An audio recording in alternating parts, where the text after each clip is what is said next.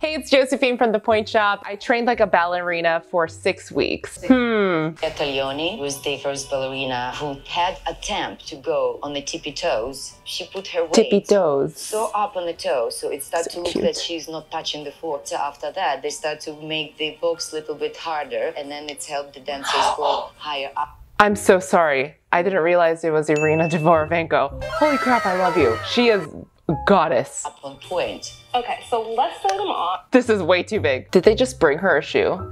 Okay, I can't get on board with someone going on Pointe after 6 weeks. But I mean, she's just trying it on, so we'll see, because the shoes don't even fit her. It's going to hurt. Does that feel pretty good? Strong? Yeah, I think that feels good. So let me cut it here. Oh my god, we're sewing. We're sewing for ballet. I just did this wrong and now I have to redo this whole ribbon. This is all Oh my gosh. I remember sewing for my very first pair of Pointe shoes. It took me 3 hours to do it, and I still messed up. Oh yeah. How often do you have to get new Pointe shoes? 3 pairs of shoes a week. Some dancers go through like 6 pairs. So like every night you just sew a new... Yep. I was like, ooh, we're gonna do As if the sewing part is the worst part. fun arts and crafts, and now it's like, this is just as hard as dancing. Over it. What feels really different in Pointe shoes versus ballet? Did they just give her a random shoe?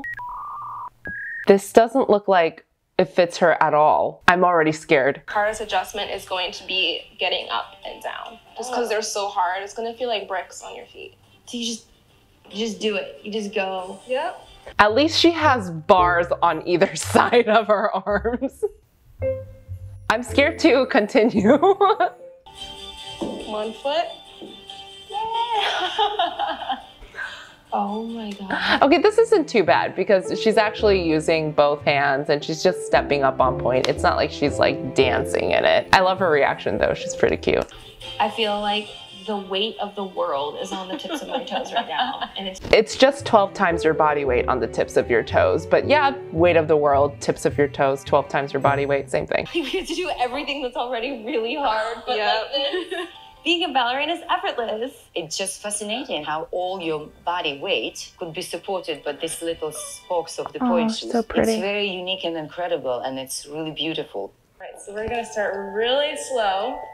Use the bar as much as you want, as you can. Slowly roll up to Pointe, and then you're gonna lift down.